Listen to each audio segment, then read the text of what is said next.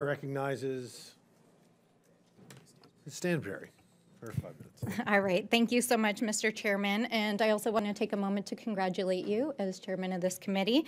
This is, of course, our first subcommittee hearing this morning, and I do want to welcome our witnesses. I do feel like some of the behavior of our colleagues and how they've addressed our witnesses has been unbecoming of this institution. So we try to welcome folks who come before us. But it is important, of course, to reveal, what is going on here. And I want to really take this opportunity to talk about what exactly this hearing is. I think we've seen some interesting and bizarre theatrics this afternoon and some challenges in really understanding the basic facts of how the global energy market works and leading the American people astray. So I want to just take a couple of minutes here and also ask our witnesses some questions and establish, what is actually driving energy inflation and energy prices in the United States, namely oil prices at a global level, and this last year, the war in Ukraine, and also, which we haven't spoken about as much, Putin and OPEC Plus's actions in the middle of last year to constrain global production, which highly impacted our economy and which the president took emergency action to address. The issues of how Democrats and the president are trying to address these energy security issues here in domestic markets, and of course to talk about the action that we've taken as a body here in this Congress and the president to address our energy security long term, namely global climate change.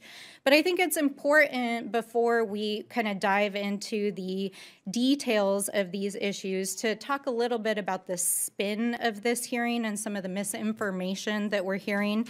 And I think it's important for us to acknowledge, as the chairman himself said, that actually two of our witnesses here today are actually fossil fuel industry folks. And in fact, Mr. Bushuev, I know we've already established this, but you worked for the Koch brothers organization for more than 20 years, is that correct? I worked for the company called Koch Supply and Trading. Yes, which is the global partnership and industry operated by the Koch brothers, correct? It's a trading company that's owned by Charles and David Koch, majority owners, yes. Yes, of course. Okay, and Mr. Epstein, I do, I know it's difficult, and we had some, bizarre commentary, I think, in this hearing, but it is important for us to really understand who the people are that are coming before us. Sure. And is it not true that one of your clients is actually a coal trade association? So I sort of correct. So you falsely said I was a fossil fuel industry member. That's not true. Just a yes or no answer. Do you? No, work I can't give yes or no answers to a loaded question. So you can ask me, Mr. Epstein, you can get a real answer, or you can just. Do you work for a coal trade association? Yes or no? I don't work for anybody. I have dozens of clients whom I advise. Epstein, I do not follow them.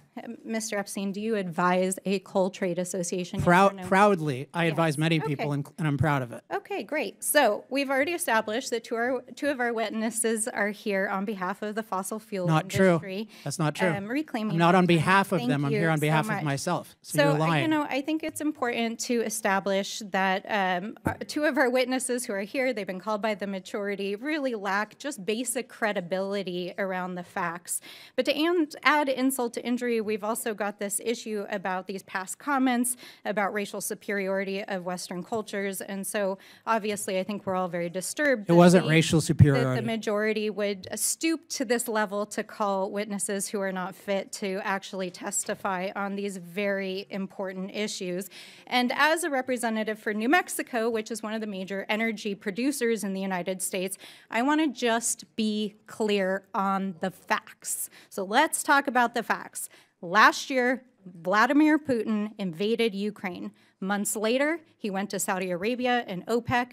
They constrained oil production. It jacked up global oil prices. And President Biden and his administration took an emergency action to lower gas prices. The U.S. Treasury studied it. It lowered gas prices up to 38 cents at the pump per gallon. It actually helped alleviate a massive economic crisis in the United States at the end of the summer as we were facing fuel and food shortages. And American production is at an all-time high. So those are the actual facts. And I'm deeply disturbed to see that the majority is holding a false hearing to spin misinformation to the American people about what is actually happening in energy markets, the ways in which we've lowered prices, and our efforts to make America and the planet more secure by passing the largest single piece of legislation to address the global climate crisis, not only in American history, but in the history of the planet. Thank you, Mr. Chairman. Oh, thank you very much. We're going to have a second round of questions. Each member will get 5 minutes if they choose to take them, and as such,